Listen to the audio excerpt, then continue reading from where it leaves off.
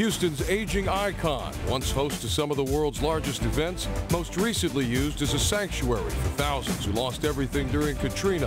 But what's next for the former home of the Astros, Oilers, and rodeo? We want to turn the dome into something that is useful. But are taxpayers willing to pay a little more to preserve history? Jobs, laughter, smiles, and people will come all over the world to see they've won the world once again. The next chapter begins today. Hey, good Tuesday morning to you. I'm Owen Conflenti. And I'm Rachel McNeil in for Lauren Freeman. I love those old Astros shots. I remember seeing Jackson 5 there. Oh, wow. Wow. Yeah, classic, huh? That. Yeah. Blast from the past.